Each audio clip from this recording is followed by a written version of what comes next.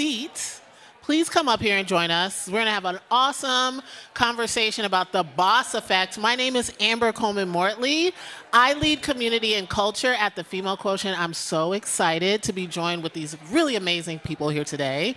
So I'm going to ask you all who you are, what you do. What's one cool thing that you've witnessed at CES?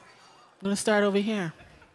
All right. Hi, I'm Kelley. I'm an executive director at JPMorgan Chase. My current role is head of marketing for offers and shopping. One cool thing I've witnessed. I mean, I think this is pretty cool. I haven't been to this. I haven't been to one of the equality lounges before, and I'm just like blown away by the energy here. So I'll have to go with that. Katie, you're hired. Hi, everyone. I'm Tamara Bedrosian. I work for SiriusXM. I oversee multicultural, our agency partnerships, as well as our retail media networks. And I was super excited about the Audio is Magic SiriusXM immersive experience we put on yesterday. Excellent. Hey, everyone. I'm Bill Briggs. I'm the Chief Technology Officer for Deloitte. And I think for me, it's seeing what we used to see CES as all consumer technology. And of course, that's here, but the biotech, the ag tech, the space tech, the retail, the convergence of industries has been amazing. Awesome, awesome. I'm Janet Creaser. I'm the Senior Vice President at Ipsos, and I lead a group of human factors researchers. And the most exciting thing I saw this morning was drone soccer over at the Venetian, so that was pretty cool. Before we keep going, how did they execute that? There were flying drones, there was a red team and a blue team, and it looked an awful lot like Quidditch. That's beautiful. Harry Potter, okay. Yes. Hello, everyone. My name is Kathy Yo. I'm thrilled to be here. I am the Chief Marketing Officer of the North America Service Business at Samsung Electronics. It's a mouthful. So what do? I oversee brand and performance marketing across our TV and mobile services like Gaming Hub, Art Store on the Frame, as well as our monetization arm, Samsung Ads. And I'm going to plug Samsung for a little bit because it really was the coolest thing that I saw. The transparent micro LED, it's really cool. So I see a few nods here, and they're not from Samsung, so I'm just going to say thank you. It is a transparent screen with actual crystal clear imagery, and it just kind of brings to light like what kind of visuals can we do on that, not just for consumers, but also in the commercial space. So I thought it was really cool. Okay, also, not going to lie, like that display right in the middle, a nod. Appreciate it. Thank you. Hi, I'm Stacy DeRiso. I work at Initiative, the media agency. I'm responsible for Initiative in the U.S. I've seen a couple cool things. I'm going to give a shout out to Weezer, who I saw perform last night at an event, right? That's cool. Yes. But as it relates to CES proper, I would say, to your point, Bill, about the industry's beauty tech seems to be a big one this year that's pretty cool. And I'll go check out Samsung. All right. Okay, so if you haven't been on the show floor, please make sure that you go because a lot of really amazing things that we've heard here. All right, so let's jump right into our questions because we have a lot of people and a little bit of time. In your opinion and experience, what are some of the underlying reasons for workplace dissatisfaction? Tamara, I'm going to come to you first. I'm going to popcorn it because I want to make sure I say everyone's names. So Tamara, I'm coming to you first. Sure. So I think the biggest reason for workplace dissatisfaction today is that we are using resources and skills from 2019 and 2020, and we're trying to retrofit them or force fit them on this new world, right? 2020, the pandemic happened, and the world changed so much, and I feel like we're not giving the space for the fact that for 2 years, mothers and fathers were working at home. They were bringing their children to work. They were picking their kids up from school, and now we're back, and we're like, get in the office and stay there from 9 to 5, and just we're not giving this space for the fact that the world changed. I think that's the core of it. Very, very clear. Thank you so much. Janet. I can follow on that, but I also think that moving from 2018 through 2020, as someone who's been working at home for a really long time, we're also trying to we're not having people engage, I think, in the ways that we want them to engage. So just seeing a face on tech over a meeting is not sufficient, right? We still need those opportunities to engage personally, organically with each other. And then I think the other thing is transparency gets lost when you're working remotely. So we have to have more effective communication with our teams. What are we doing? Why are we doing it? How is your work connected to the objectives of the company? And how do your leaders communicate that to you in a way that helps you feel like you're still a part of the team, even when you're distributed across the country or the world. I appreciate that. Thank you. Thank you. Stacy. Yeah, I'd say I think it's probably related to both of what you just said, but I kind of think of it as two factors. One, changing expectations of people. A lot has changed for what people expect to get out of work, what they want to get professionally out of relationships, in office, remote, or whatnot. And then two, the dynamics have changed, right? What a workplace is and what it means has changed significantly. So all of that contributes to dissatisfaction. And I think what we have to solve for is the culture that becomes the foundation for solving all of it. Excellent. Bill? Yeah, purpose and empowerment gap. And I think it plays on all 3 points. The why, in why job and why it matters, bigger picture than just the day-to-day, and then a path for growth, a path to how can I help shape my destiny, what I want to do, and that takes a lot of time and effort for leaders to invest in their individual team members to make them confident in the path. I didn't forget about you, Katie. I mean, I could echo all of those sentiments, and I think it really boils down to employees at times feeling like there's a lack of empathy from leaders because of all these things, all of these considerations. Every employee is unique and individual, and what drives them is different. So I think we have to kind of take the space to really have leaders and managers understand their teams and what motivates them, and then hopefully try to work around that and build that culture together. Thank you. All right, so Bill, I'm gonna come to you first with this question. You know, research is showing people leave because, well, womp womp, they don't have a great manager, right?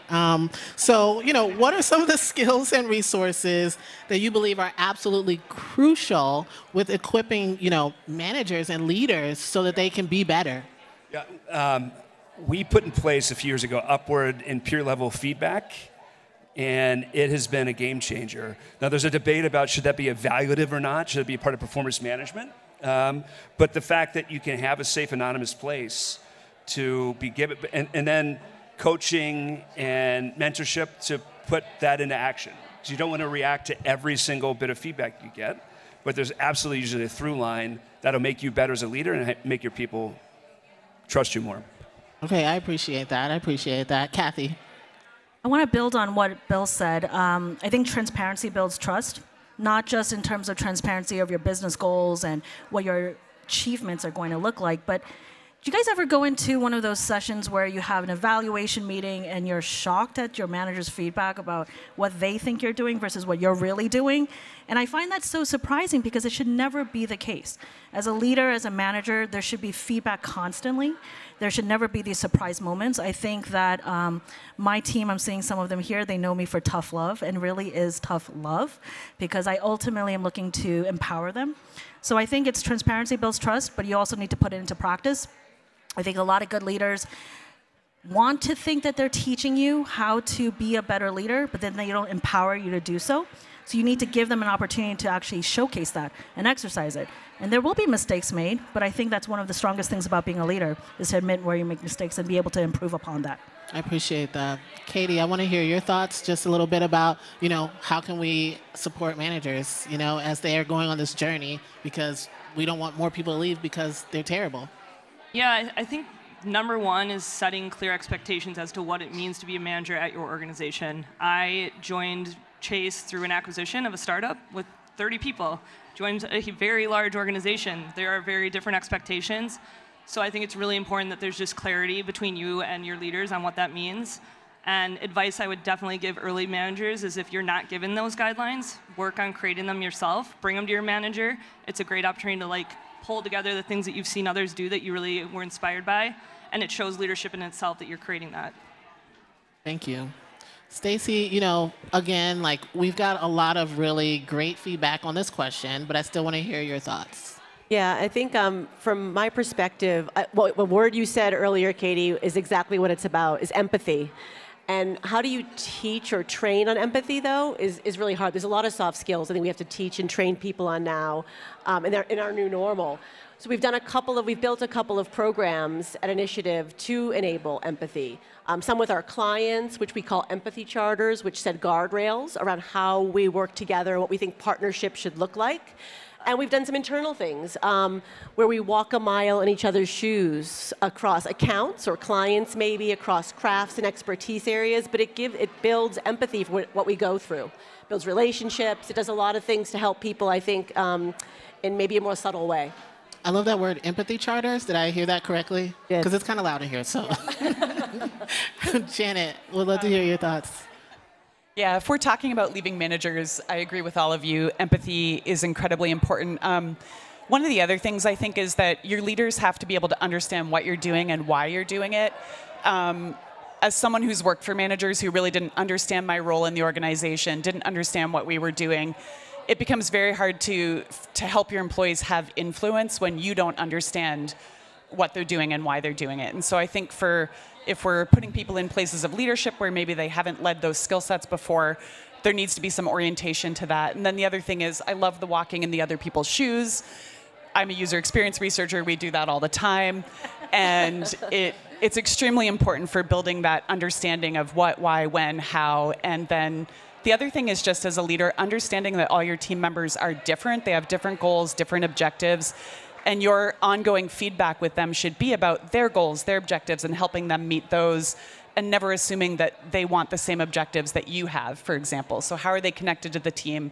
How are the different skill sets that everyone has plays together versus everyone has to be the same? You know, we don't want a bunch of round pegs and round holes. We want all different shapes and sizes of holes and diversity across our teams, and we want to leverage those skills. And teaching managers how to do that, I think, is critical. Very critical. Thank you. Tamara. I'm going to try and wrap up everything everyone said with, I won't forget it. So the first thing you have to be is adaptive. It's really important now. Our world is changing at a super fast pace. I mean, raise your hand if you're in a new role this year that you haven't been in before, right? You'll probably be in a new role next year, so get used to it. It's changing. You have to move with it. Everyone said empathetic. I'm almost going to add to that to be emotionally intelligent. I think it's incredibly important for managers to be emotionally intelligent these days. The third thing, Bill, you hit on this earlier, is this idea of purpose-driven leadership, right? 4 years ago, I could tell my team, like, go out, hit your number, we're going to make money, and that's all they cared about. There didn't need to be anything more. And now it's like, how does my goal align with the broader company's mission? And what are you doing for social responsibility? And you can't just tell your team to hit their numbers anymore. Like, so much more matters. And if you can't convey to your team the broader good and the broader vision, they're not going to want to be there. Finally, I mean, not finally, there's two more. I think we all have done these company surveys, and what we hear time and time again is we lack culture, right? We lack culture, but we don't want to come to the office. So now we have to figure out how to be a remote leader, and that is incredibly difficult. I can't say I do it well. I think it's incredibly difficult to build and connect people when you're all working remote. So it's not easy to be a manager these days. And lastly, it's like this plethora of technology we have at our fingertips, and everything is robots and AI, and like, what does that mean as a manager, and how do we bring back the human connection? I think about that all the time. So I think I hit on everything. I tried to wrap it all up for you. Listen, no, Tamara, you have actually pulled on some really super amazing threads. I actually want to take us down a winding road a little bit to this point of like company culture and how we build it in a remote world, because that is a part of making sure that our employees stay. Bill, you're raising your mic, so I'll let you go. Just our CEO makes a point about culture. There tends to be a lot of nostalgia and retrospection of what it used to be. Yes. And it's such a living, active, it's what we're creating today for tomorrow. And it has to take all of these factors into play because we're not going back. Technology advancement isn't going to stop or slow down. And so it doesn't mean don't listen to the voices saying, the good old days, but we tend to romanticize it a bit, and it doesn't matter as much as looking forward. I really, really appreciate you saying that very clearly. Stacy, I'd love to hear your thoughts on this whole tension between remote technology world with building culture. Yeah, and I think the reality is we're neither one or the other anymore, right? We're essentially hybrid. And what that means, inherent in that, is flexibility. So if we don't think about it as just returning to an office or returning to the past, I love how you said that, Bill, It's about, though, creating opportunities for connections, for shared experiences, for togetherness, because at the end of the day, no matter what technology takes on, all of those things still matter to us as people. They matter to our growth, and there are some real soft skills in there that can't be taught or done by technology. And I think even just all of us being here this week, there's a lot of that that's about relationships, connections, people we know, relationships we're starting today and we'll build for the future. So I do think it's important to think about, in a hybrid and flexible world, when and how, for the right reasons, do people come back together. I love that. Intentionality in our coming together. Katie, I'd love to hear your thoughts. I mean, you just said it. Intention. I think companies are doing a lot of exciting things to bring people together. They're doing, virtual events. They're doing learning series that people can join. But I think that the ones that are the most impactful are that have like a very clear purpose, and so that you're bringing people together around that purpose, and you're not just like putting them all into a Zoom room and hoping that connections happen. That's where I'd end that one. Yes, +1. Okay, Janet and Kathy, I'm going to ask the same question, but I want you to kind of lean into what is the manager's role and really making sure that the culture happens while we're in this hybrid world. So Kathy, I'm going to come to you first. I have to say I'm still finding the right balance, because we're not only, as you noted, in the hybrid space, but I'm also on the plane a lot. As a manager, it is really important for me that I try to make the time to see folks in person. I know that speaks more to the in-person aspect of it, but in that moment, when you're reunited in person, in a room, and being able to brainstorm or to whiteboard ideas, or just even to be able to grab a meal, I think it brings back a little bit of that human aspect to who you work with. And I'll also share, we have a lot of great programs at Samsung, but one that I'm particularly proud of is an ERG that I helped found. It's called Women Plus. And Women Plus is for men and women, but it is an organization that is really advocating for women in the workplace. But it's become actually a community for all. So in this world of hybrid and working and return to office, we find that there's communities that are not related to your professional background or your role. They're actually just coming together based on affinity, interests. I will tell you that I love doing one-on-one calls on phone. We will literally go for a walk virtually in whatever city you're in and do one-on-one calls. I will grab a coffee virtually off of the phone and just do a phone call, because I think it allows you to take away from sitting in that seat, being in front of a screen, which has become very stale at the moment. So anything that can get you a little bit more connected to the human side, I think is going to allow for better success. Beautiful. Thank you. Yeah, thanks. I'm going to actually take on something Bill said about culture is evolving. I used to work for a company where one of the goals was to hire people fresh out of school and raise them up the company X way, right?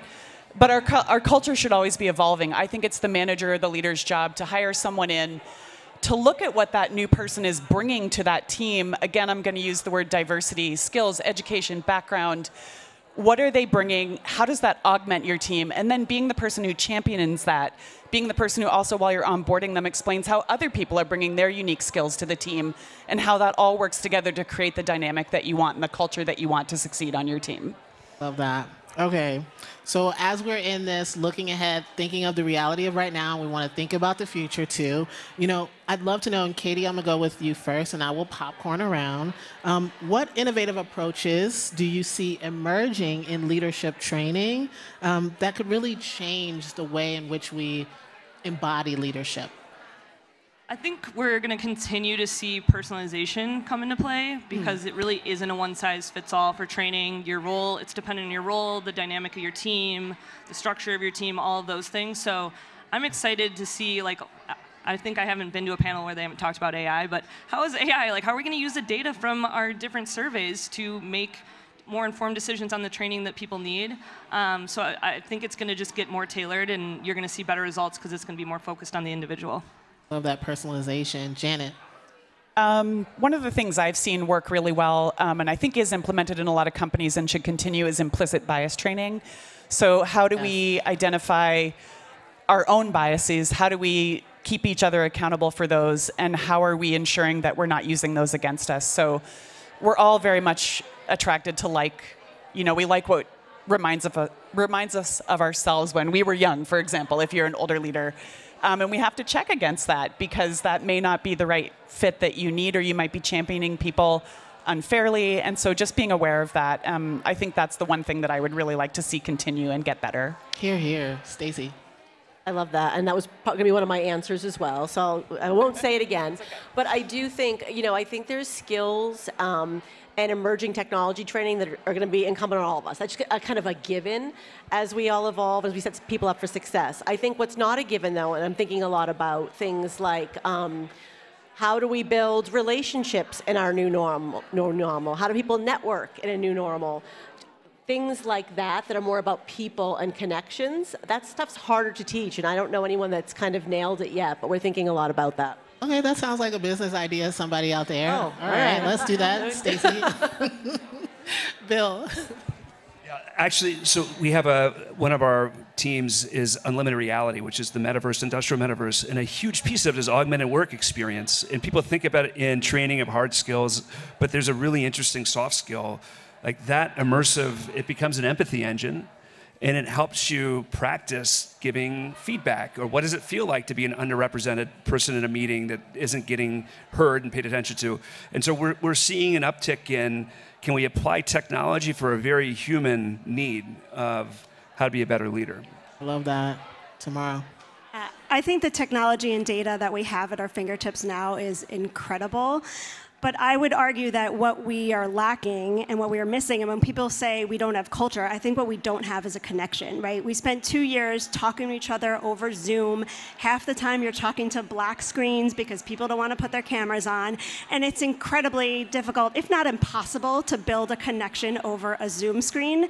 So now we're back in this world and we're struggling with it. And I'm struggling with it as a leader sometimes. It's like, that's what I think is missing. And we lean so heavy into training and technology and data, and all I want to do is like build a connection. I mean, for 6 months, we couldn't stand within 6 feet of one another, right? You couldn't cry on my shoulder. You can't give me a hug. And now we're back and we can hug and we can cry and we can do all that. But it's weird. It's not quite what it used to be. And I want to start something new and I want to build it, but I want to be old school, right? I want to go back to just like building that human connection, because honestly, that's what I think is missing. Enjoy my business. Yeah, right? Exactly. I was like literally like going to connect those dots, but you did it. We'll all join. Yo, Kathy, I'd love to hear what you have to say. Well, all of my fellow panelists here have spoken to many of the points that I want to raise. I'm going to speak a little bit differently on the importance of mental health, because I think that we talk a lot about culture in the workplace and community building, but your individual mental health is such an important point today in your professional and personal life. I will tell you that 2023 was not a good year for me. It doesn't seem like it was a good year for many folks. And you struggle with not only how do you balance this work-life experience, you talk about a work-life balance, but it really is a cycle. It's not a balance in itself. So I think going beyond the human connection and being able to make sure that you're checking in and having the tools, the resources. I think many of the companies here probably have proper therapy or mental health support, but I think it goes beyond that. I think the leadership level, you do have to connect and check how is their stress level, how is their management level, their anxiety level. I think there are so many aspects to mental health that has become prevalent in both the work and life place. Oh, yes. Okay. Thank you, Kathy, for that. Because 2023, oof. All right, so we have about 2 minutes left, and we want to give each person a quick soundbite word of wisdom. So we're talking about how we can be great managers. We're bringing in this element of employee well-being.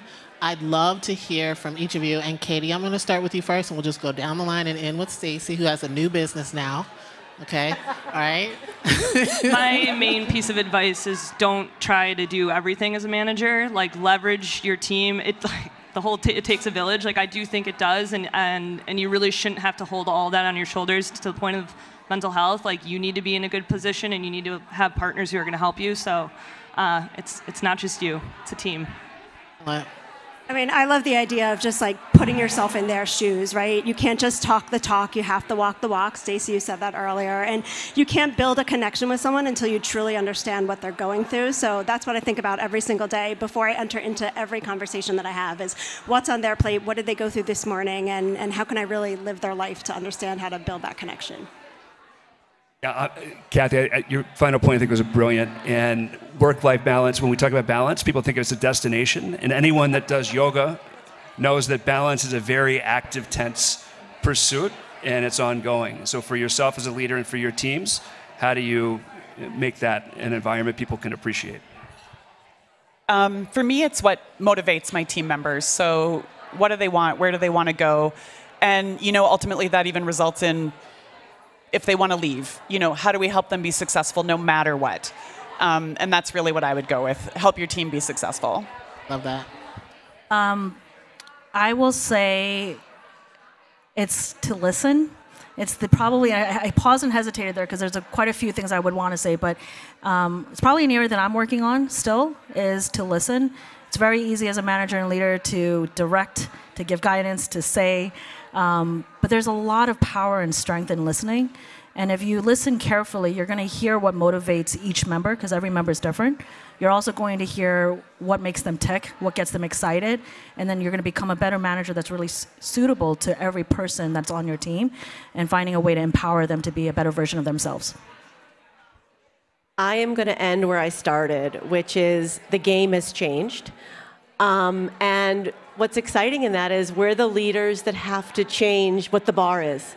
And so I think let's stop holding ourselves accountable to what used to make sense for leadership and our people, and let's create the new normal.